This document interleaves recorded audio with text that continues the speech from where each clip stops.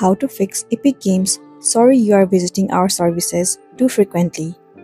So if you're in the position where you are trying to access Epic Game Launcher but you are not being able to, then what you want to do is click on the menu in the bottom of the screen and then head over to Task Manager. Once you are in this page, head over to Processes and then search for the application Epic Game Launcher. Once you find it, all you want to do is do the right click and then click on End Task. Once done, now the next thing you want to do is head over to Details. Over here, once again search for the application Epic Game Launcher.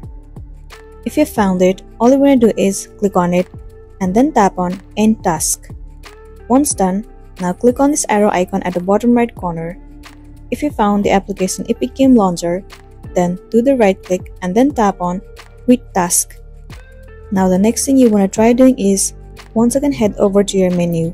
In the search bar, search for Check for Updates and then move into it. Now tap on Check for Update. Wait for a while for it to load. If you found any of the updates for Epic Game Launcher, then all you want to do is click on it and then update it. Once done, you will be good to go. So that's all for today, and this is simply how you can fix Epic Games "Sorry you are visiting our services too frequently." Make sure to smash the like button and consider subscribing to our channel. We'll see you in the next one.